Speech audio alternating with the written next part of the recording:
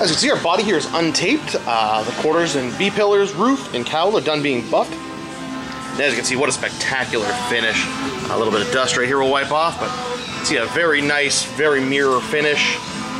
New emblems, it'll be getting new marker lights, freshened up tail lights, etc., etc. Here you can see the other side is wrapped up.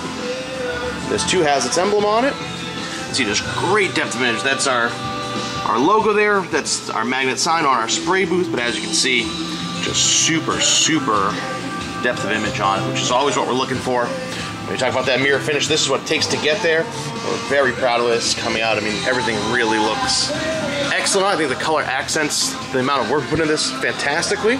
You see B-pillars are done, roof's done, and the cowl. So the doors will be getting hung on this, again, the same treatment along with the fenders, hood, and valance next.